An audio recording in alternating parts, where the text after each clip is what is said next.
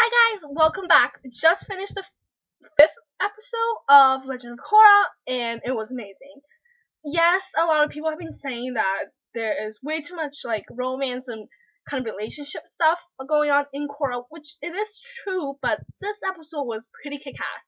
Because first of all, I love pro bending, so all in all, that was amazing. Okay, yes, it was a lot of relationship stuff. Boland. This episode just made me love Boland even more. He is the most adorable little thing. The way he cried was just amazing with snot and tears out of it. I mean, oh, he's just adorable. Mako, he's not that great of a guy now. Like from the first episode and the second episode when we first saw Mako, he is great. He was amazing. But now I think I'm more of a Boland girl, and I really like Bora. I ship them really nice. I mean, the chemistry between um Mako and Asami is pretty cute in the gym. Yeah, probably converted a lot of people to their side.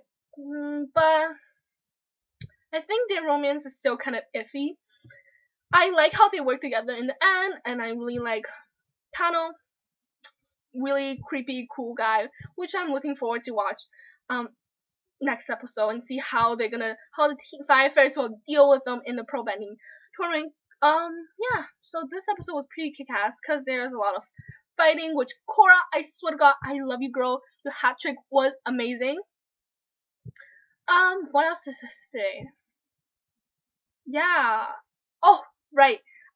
Iki and Janora and Pema, that was amazing. I love them. I love them. I love Iki. I love Janora. Even though Iki interrupted the whole thing in the first episode, I don't mind anymore because she is amazing. She is so cute, so hyper, kind of sometimes like me. Janora is just such a book nerd like me as well. Love them all. I wish it was Nino, but Nino of course won't be giving out relationship advice. But yeah, overall, I want to see more of that little Pema and Tenzin thing, which I know on Tumblr there have been speculation about how the girl before Pema was probably Lin, which will be super exciting to watch if that was true. Yeah. Anyway, don't know really quite what to say anymore. That episode was super great. It had everything. It had romance, which is sweet for like probably a lot of the girls who are watching. They are fighting, which is super epic, which will draw a lot of attention. Well, and fans for the boys and even me girls as well. Really like the fighting parts. I swear to God, the animations are amazing.